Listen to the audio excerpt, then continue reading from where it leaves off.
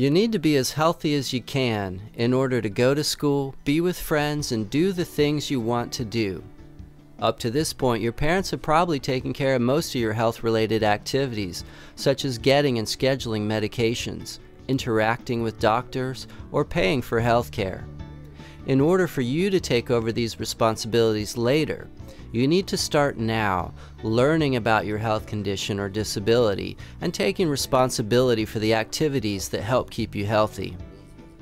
What can you do? First, learn as much as you can about your healthcare needs. Do you know your diagnosis? Can you list your medications and when you take them? Do you know what you have to do to stay healthy? Secondly, try to do as much as you can. Do you carry out health-related tasks? How much help and how many reminders do you need? Can you do these things independently? If you cannot do some things independently, can you direct others to do them for you? Some things you may never be able to do all by yourself, but you can still learn how to tell someone else how to do these things for you. This is a great skill to have if you're away from home and need to ask someone for help.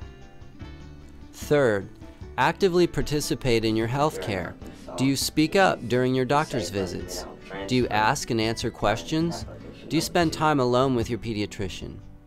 Do you discuss treatment options and participate in healthcare decisions as an equal partner? One of your goals over the next few years is to become an expert in your health condition and become responsible for all of the activities that help keep you healthy. This may seem like a lot to learn, but if you start early and take one step at a time, you'll be amazed at what you can accomplish in a few short years. By now, you should be able to help out around the house with chores, and you may be able to find some volunteer or part-time paid employment. Now's a good time to find out if your health condition or disability might limit the kind of work you can do when you become an adult. This will help you pick out the best courses in school and help you decide what kind of training or education you might need. It's also a good time to find out if you're eligible for services from Florida's Division of Vocational Rehabilitation.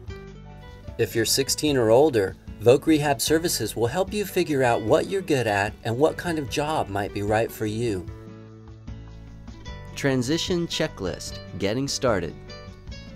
I can describe how my disability or health condition affects my daily life. I can name my medications using their proper names and the amounts and times I take them. I answer at least one question during a healthcare visit. I have talked with my doctors or nurses about going to different doctors when I'm an adult. I manage my regular medical tasks at school. I can call my primary care doctor's or specialist's office to make or change an appointment. If most of these statements are true for you, then you're beyond getting started. You are on your way.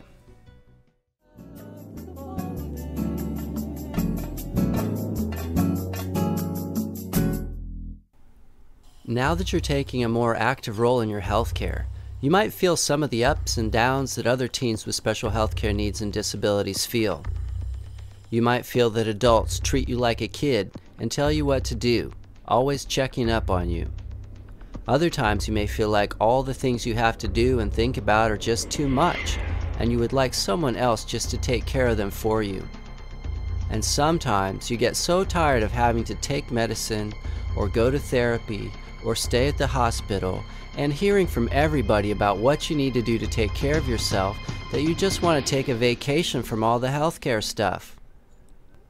There's no denying that it can be hard to manage a disability or special healthcare need, but being able to care for yourself might just give you the opportunity to someday live independently, attend college, and have a job. But independence doesn't just happen. You need to learn, develop, and practice the skills that support independence. At this point, it's important to spend some time alone with your healthcare providers. You will be giving the doctors the information they need about how you've been feeling. You'll be asking questions when you need more information and discussing your treatment options. Another way to practice and prepare for independence during medical visits is to keep a medical journal. A medical journal is a good place to keep track of experiences related to your health. Sometimes it's hard to find adult doctors knowledgeable about your particular health condition. Yes, ma'am. I'm calling to possibly set up an appointment for next week. So it's important to give yourself at least a year to look for a doctor to take care of you when you're an adult. Dr. Smith? Did you know that in Florida, when you turn 18, you are legally an adult and you have the right to have most medical and other information about you kept private from everyone, including your parents? Healthcare providers cannot share this information unless they have written permission to do so. Other medical forms that everyone should have in case of a medical emergency are advanced directives, which include a living will and a healthcare surrogate. For those young people whose ability to make informed decisions is diminished, families may need to take legal action to become the young person's guardian. This process should be started soon after the 17th birthday. There are different levels of guardianship. All of them involve a legal process that takes time and money, including submitting a formal application to the county probate court. Transition checklist on your way. I keep a personal health notebook or medical journal. I reorder my medications when my supply is low and call my doctor when I need a new prescription. I answer many of the questions during a healthcare visit. I spend most of the time alone with the doctor during healthcare visits. I tell my doctors if I understand and agree with the medicines and treatments they suggest. I know if my doctors do not take care of patients who are older than a certain age. I regularly do chores at home. I can tell someone the difference between a primary care doctor and a specialist. If most of these statements are true for you, then you are well on your way and you're beginning to take charge of your health care.